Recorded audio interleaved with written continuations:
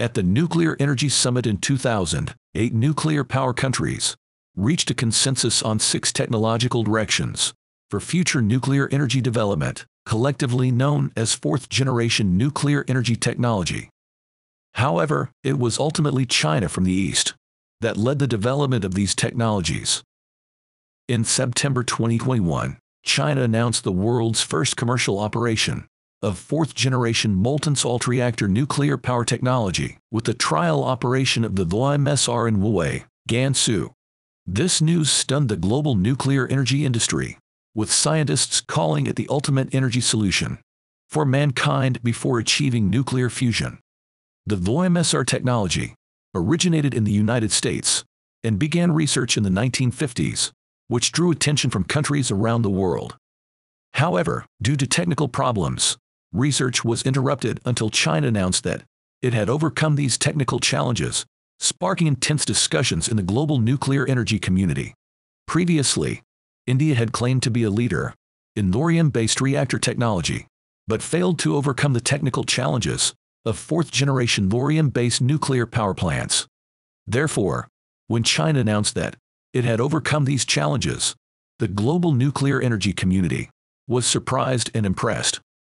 China has achieved a leading position in thorium-based reactor technology, which can be traced back to the Oak Ridge National Laboratory's secret research on a nuclear-powered aircraft project during the Cold War period in the United States.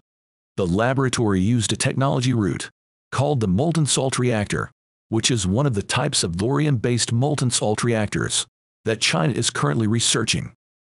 The nuclear-powered aircraft project encountered a major turning point in 1957, as the Soviet Union and the United States successfully tested intercontinental ballistic missiles that had a longer range and faster speed, which could carry nuclear weapons for remote threats. This made the super long-range nuclear threat of nuclear-powered bombers extremely awkward, leading the U.S. Department of Defense to decide to suspend the research. With the withdrawal of funding from the U.S. Department of Defense, the Oak Ridge Laboratory's molten salt nuclear reactor project had to shift towards civilian use. The molten salt reactor can use a variety of materials, among which thorium is the most feasible as a nuclear fuel. It is abundant in reserves, and the known reserves of thorium are enough for human use for thousands of years, and when combined with undiscovered resources, it could last for thousands more. 1 ton of thorium fuel can provide the same amount of energy as 200 tons of uranium material produced by a closed-loop process. Therefore, thorium is considered one of the fuels of the future, and economically, the prospects for thorium-based molten salt reactors are better than those of traditional uranium-based reactors. In 1965, the world's first civilian molten salt reactor was successfully born, with thorium fuel chosen by Oak Ridge National Laboratory as the nuclear fuel for the molten salt reactor. However, at that time, thorium-based molten salt reactor technology was not yet mature, with a power of only 2.5 megawatts, high startup costs, and problems such as corrosion resistance yet to be solved, belonging to a typical first-generation prototype experimental reactor. But the combination of thorium fuel and molten salt reactor proved the feasibility of molten salt reactors, and countries around the world began to pay attention to this technology. China was no exception. In 1970, China launched the 728 project, focusing on thorium-based molten salt reactors for research and development. The following year, Oak Ridge National Laboratory achieved another breakthrough by completing the design of a 1 GW thorium-based molten salt reactor. If built according to the design, thorium-based reactors could be the first to be developed for civilian use. However, in the context of the peak of the U.S.-Soviet Cold War, Oak Ridge National Laboratory shifted its research focus to uranium-based material nuclear reactors. This was because the U.S.'s nuclear needs were more concentrated on the production of nuclear weapons, for which uranium was the most important raw material.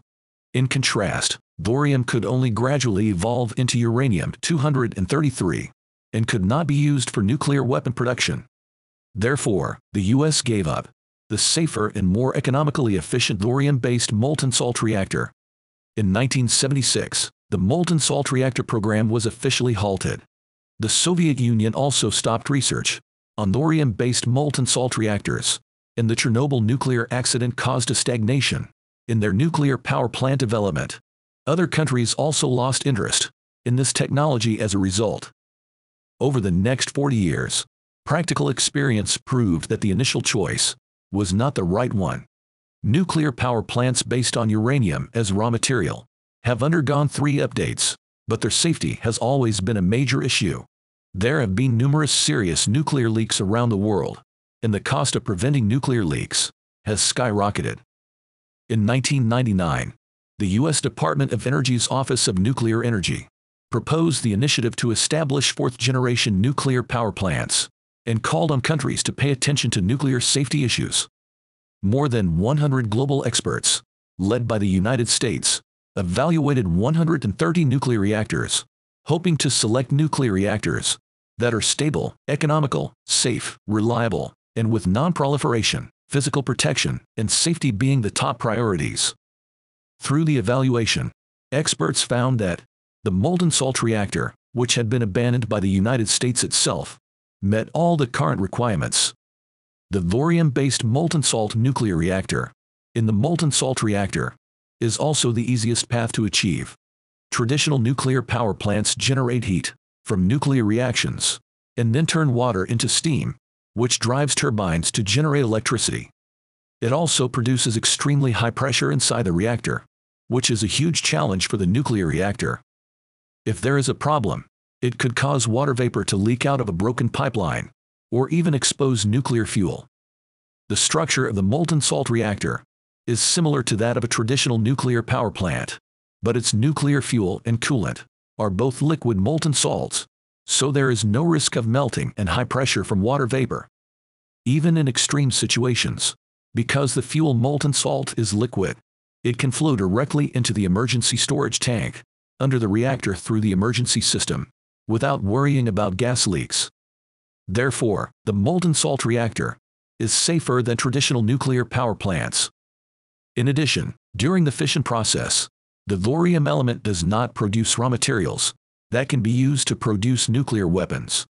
Therefore, in terms of preventing nuclear proliferation, molten salt reactors have advantages over traditional plutonium-based reactors. It is precisely because of these advantages that scientists have rediscovered the technology they once abandoned, believing it is the ideal direction they have been tirelessly pursuing. The development of nuclear power has undergone many iterations, and today, the demands of different countries for power and cost are vastly different from those of the last century. Therefore, past designs in the United States are no longer applicable, and a comprehensive new study is necessary to tackle the thorium-based molten salt reactor. Among them, new nuclear fuel requires a re-examination of production techniques, because the high melting point of oxidized thorium increases the difficulty of producing nuclear fuel. In addition, material issues are also a challenge, because radiation damages the corrosion resistance of materials after the reactor produces high temperatures, and the molten salt reactor reacts strongly with air and water, generating high corrosion. Solving these problems is extremely complex, and almost all problems need to be redesigned and studied. Faced with these difficulties, some countries have abandoned this technology altogether. 2 countries stand out in terms of thorium-based molten salt reactor technology: China and India. In 1954, India's famous nuclear physicist Homi Bhabha proposed a 3-stage nuclear energy plan and received support from then Prime Minister Nehru, due to India's abundance of thorium resources that were easy to extract. Bhabha designed a progressive development path for India, with thorium as the ultimate nuclear fuel. Thus, when other countries suspended the construction of thorium-based nuclear reactors, India began building nuclear reactors with thorium fuel as the main component.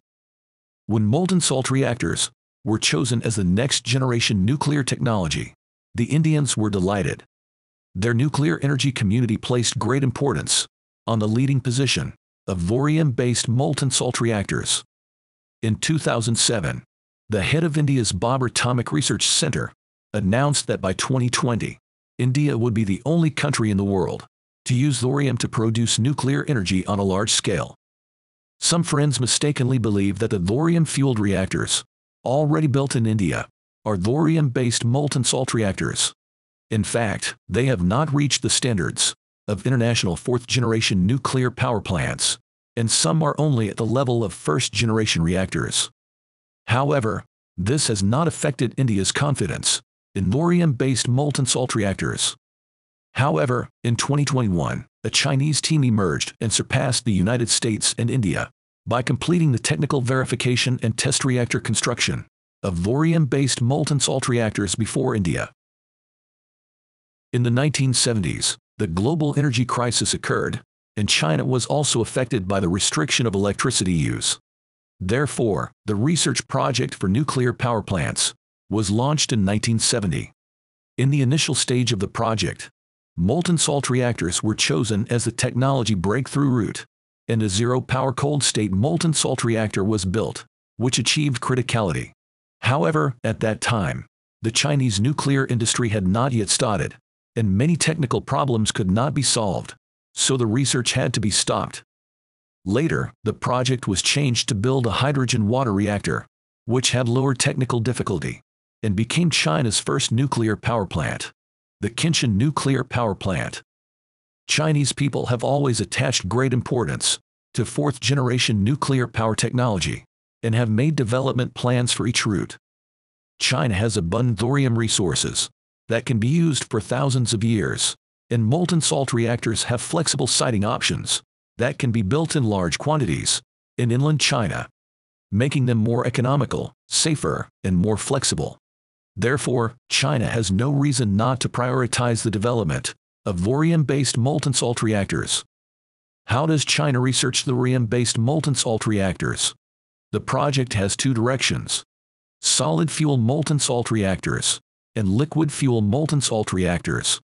The solid fuel molten salt reactor is similar to traditional nuclear power plants, with relatively lower safety and technical difficulty, while the liquid fuel molten salt reactor is the true fourth-generation nuclear power, with higher technical difficulty and safety. Therefore, the liquid molten salt reactor is the leading project for the next 10 years. However, technically, the two are a progressive relationship. To master the technology of the liquid reactor, it is necessary to first master the technology of the solid reactor. Therefore, China has formulated two plans for synchronous development at the strategic level. Both are divided into 3 stages. First, building a 2 MW test reactor, then a 10 MW test reactor, and finally, a 100 MW test reactor that can be widely promoted. These plans are led by the Chinese Academy of Sciences and involve the participation of multiple universities and research institutions. The Chinese team adopted a staggered approach to construction. While building a 10 MW solid fuel molten salt reactor, they also simultaneously constructed a 2 MW liquid fuel molten salt reactor. As the solid fuel reactor expanded to 100 MW, the liquid fuel reactor advanced to 10 MW, and finally, the team focused on overcoming the technical challenges of a 100 MW liquid fuel molten salt reactor.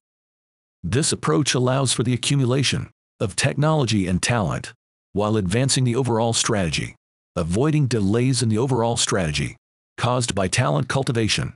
To cultivate talent, the Chinese team also engaged in in-depth cooperation with foreign countries, such as the United States. Through such cooperation, China has accumulated 350 full-time research personnel in just 3 years, and the team has expanded to over 500 members in 5 years, and today the team has over 1,000 members. The Chinese team has successfully overcome the technical challenges of liquid fluoride thorium reactors through reasonable technical planning and talent cultivation. In 2016, the Thorium-Based Molten Salt Reactor Nuclear Energy System team completed systematic technical verification, becoming the leader in the development of international thorium-based molten salt reactors.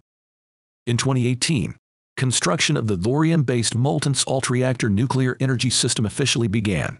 These achievements could not have been possible without the deep collaboration between the Chinese team and global scientists, and the accumulation of 350 full-time research talents.